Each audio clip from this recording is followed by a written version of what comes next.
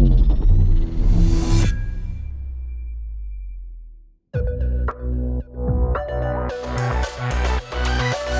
Internet, I'm Adam Kujawa, the Director of Malware Intelligence at Malwarebytes. Today with me, I have Marcin Kleczynski, the CEO and founder of Malwarebytes, and Michael Osterman, head of Osterman Research. We'll be going over the recently released White Hat, Black Hat, and the emergence of the Gray Hat, the True Cost of Cybercrime report, which was sponsored by Malwarebytes, and talking to these two experts to get their thoughts on the current cybersecurity landscape. The report represents the results of a major survey that we undertook in the US, the United Kingdom, Germany, Australia, and Singapore to understand the cost of cybercrime and other critical security issues. The study polled 900 senior IT decision makers and IT security professionals about the impact of cybercrime on their bottom line and how it's impacting the organization overall. We also looked at all sides of IT security costs, from budget and remediation to hiring, recruiting, salaries, and the retention of security professionals. So Michael, I wanted to start with you and ask you, what were the most important and exciting, key findings you saw from the report? Well, obviously we found that cybercrime continues to grow. We're seeing lots of phishing, spear phishing, ransomware, and so forth. One of the really interesting things is that we found there was a lot of disparity in terms of how infected countries got. We found a relatively low level of infection in Germany, for example, very high rates of infection in the UK. One of the things that really stood out, though, is the mid-market squeeze, as we call it. Those companies that are sort of in the mid-range of 500 to 2,000 users, they face the worst of both worlds. They're large enough to have large enterprise types of cybercrime issues, but they don't have the number of users they need to spread the cost of their security infrastructure. So they end up paying a very high cost per employee compared to what their large enterprise counterparts, right, as well as small companies that don't face that level of problem. Yeah, and they still get hit with the same amount of attacks pretty much as the larger guys. Exactly. They just face much higher costs. What do you think about organizations that get hit by cybercrime? Is there any sort of correlation between the countries they're in, or what do you think? I mean, is it just random? No, it's not really random. Certainly there are more lucrative targets in some countries than others. But one of the interesting things we found is that we asked organizations about how seriously they take cybercrime. And we listed 8 different types of cybercrime: spear phishing, ransomware, and so forth. And what we found is that German organizations tend to take cybercrime the most seriously of the 5 countries we surveyed. Organizations in the UK take cybercrime the least seriously. And we also found that there was a relationship between the proportion of organizations in Germany that got hit and those in the UK as well.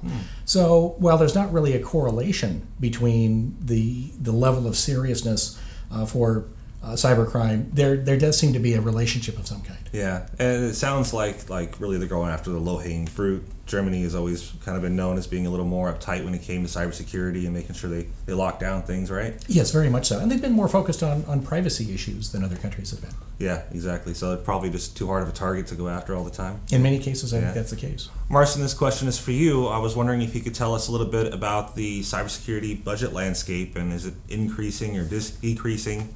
Yeah, over the last couple of years, as you know, security budgets have been increasing dramatically. Cybersecurity has become a board-level discussion, and in fact, all of these breaches in the news, I've seen CISOs actually come with articles printed out and start showing the board members and the CEOs of what could possibly be. Right. That being said, while security budgets are increasing, the amount of security needed to protect an organization is increasing as well. And frankly, smaller companies are paying the same amount for hardware and software that some of the bigger companies, which certainly can afford it. And more importantly, 15% of their budgets are actually going into remediation. So they spend all this money on prevention, and yet 15% is still being used to remediate. So that tells you, should this become an issue where protection is just never enough and remediation is always necessary, or do we need to reinvest more money into protection in the first place? So with all of the different attacks we've seen over the years against businesses, what do you guys think are still problems that we're dealing with? Yeah, I continue to see just very low effort attacks that are being used against organizations that are being recycled from the early 2000s. We continue to see attacks that are not sophisticated, impacting businesses and doing it more severely than some of the targeted attacks.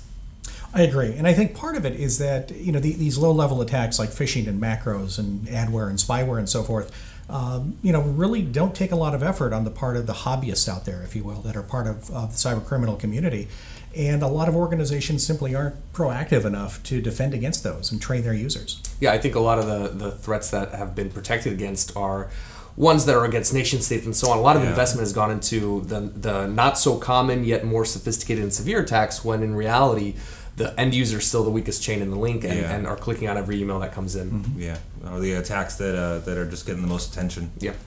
So I wanted to ask you guys, kind of generally, what do you think about budgets and retention and salaries when it comes to cybersecurity personnel? And are we doing enough to keep the good people on our side and not going to the dark side?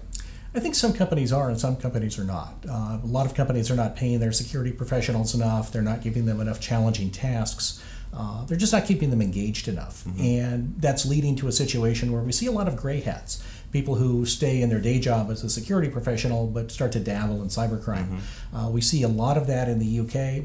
I think part of it as well is that a lot of cybercriminals really are not prosecuted very vigorously. We saw, for example, only 47 prosecutions in the UK last year under the Computer Misuse Act, and that number has been going down for the last several years. Wow. Yeah, Michael makes a great point. I mean, if you put a more lucrative package in terms of compensation in front of me, and with very little risk, given what we've seen in thematically in the industry, it's something that people do have to potentially consider, given their family situations and so on. Right. Which is odd, because in the industry we have a massive shortage of security personnel. In the white hat industry, I suppose, and so we should be paying for top talent and retention. So we've talked about the biggest threats to businesses. We've talked about retention of cybersecurity personnel. Why don't we leave our audience with just some information on how their security teams can be most effective in helping their people?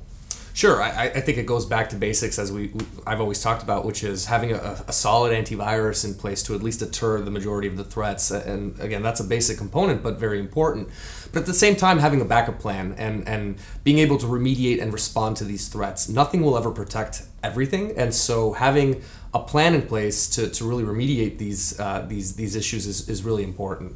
I agree, and I would add to that, really understand the vulnerabilities that your systems have.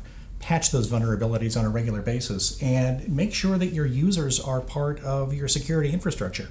Train them well. Make sure that they are aware of the kinds of phishing attacks that they may get, spear phishing and so forth, and really engage them as part of the security plan.